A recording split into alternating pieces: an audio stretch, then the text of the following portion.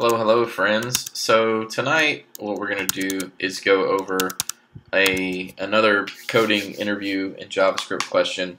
This is a fairly standard one, and it's a pretty fun one.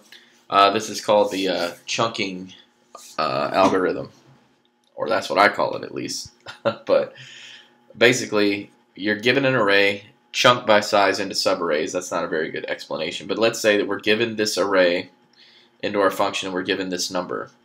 The number represents the subset size or length of arrays that we want within our larger array. So if you notice here, we have a larger array, and inside of it, we have at number 2, at that size, we have subsets of arrays going through each element in the larger array.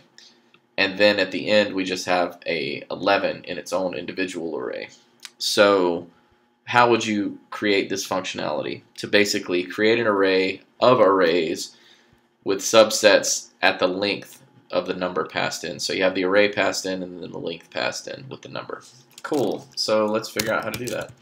Let's go function, and we'll call it chunk because we're chunking together arrays. We'll feed it in an array and a num. And so basically the first thing that you want to do is set up a constant, and we'll just call it chunked, and that's just going to equal an empty array. That will be this array right here that we'll put on the outside, and we'll shovel things into it or push things into it as we go, right? So after we do that, we want to do a for loop, and we'll do the ES6 syntax of for of. So we'll go for let element, like for short for element of R. So now we'll have access to all the elements within R. Then what we want to do is set up the way that we're going to be able to tell if these arrays are the right length is basically by accessing the last array within this larger array and then checking the length of it. If the length is equal to the number passed in, then we want to start a new array, right? So we'll set up a variable called last. We'll go let last equals what is it? Wait, I did this wrong. Const chunk. Okay, there we go. We'll go last equals chunked at chunked dot length -1 to get the last element of the array. So that will be our last variable. Now we'll write an if statement within our for loop. We'll go if not last, meaning if last doesn't exist.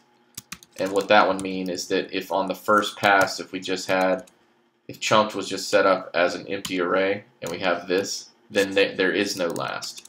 So that's our catch for that. We'll go if not last, or if last dot length is equal to number or num that's being passed in up here. So if the length of the last array in here, this one for example, is equal to number, then we want to start a new array, and that's what we're doing. So if last doesn't exist, or if last dot length is equal to num, then what we want to do is, so if we're wanting to start, if there is no last and last dot length is equal to number, I just want to totally make sure that you understand what we're doing here. If that happens, then what we want to do is we want to chunked dot push elem wrapped inside of an array. So we want to start a new array with that element.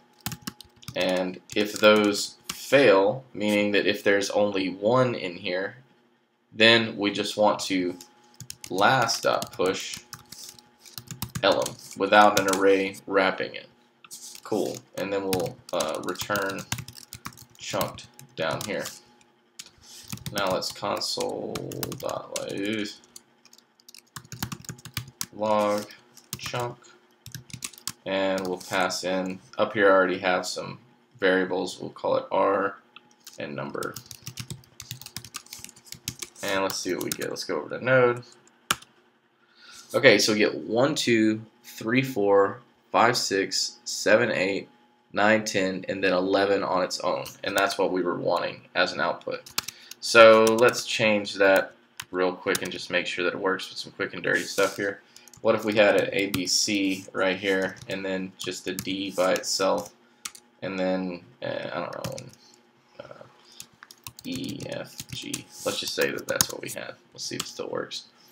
Cool, so you can see there's 2 here, 2 here, 2 here, 2 here, 2 here, 2 here, and then 1 here, and that's all wrapped inside of a larger array. So we get the functionality that we wanted. So that's a pretty good little coding interview question, so hope you liked it, hope it helped. Take it sleazy.